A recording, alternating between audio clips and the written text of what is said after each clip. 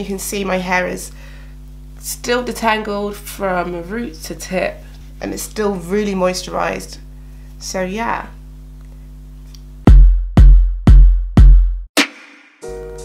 So my hair has been freshly washed and dried with a cotton shirt. When you have two textures, it really doesn't matter how detangled your hair is, you're still gonna need to do some more detangling after washing. But before doing this, I moisturize my hair to give it slip and make it easier for the strands to pull apart from each other.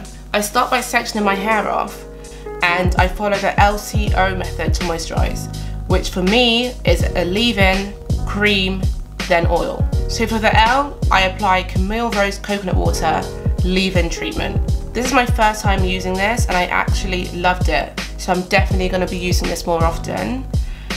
You'll notice that my roots are really thick, so I'm having to separate each section out and ensure that I get the cream onto each strand of hair.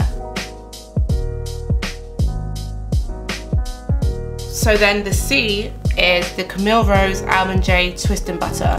It's really thick, it's creamy, and it's deeply moisturizing.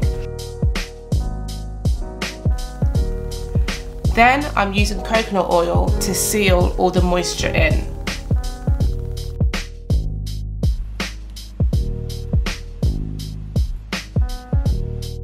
I then detangle using a wide tooth comb.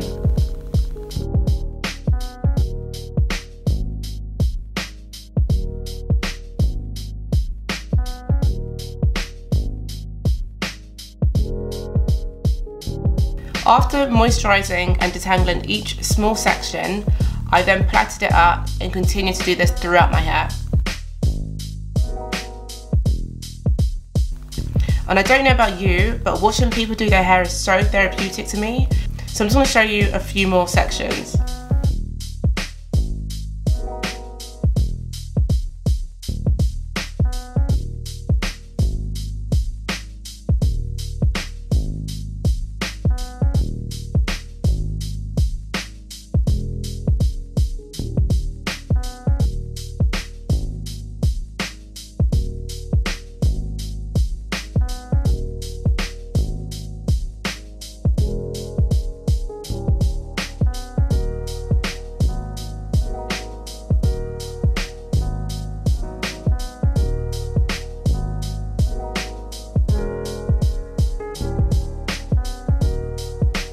Once all the hair is braided up and moisturised, I put a silk scarf on, I went to bed, and I took the plaits out in the morning.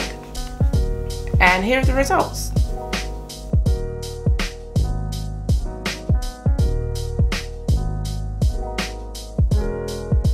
And you can see my hair is still detangled from root to tip, and it's still really moisturised. So thank you for watching, and again, if you haven't watched my how to wash transitioning hair video, do go ahead and do that, because I do show some tricks on how to make sure your hair doesn't mat up and get all knotty, and to make sure you just basically lose the least amount of hair possible.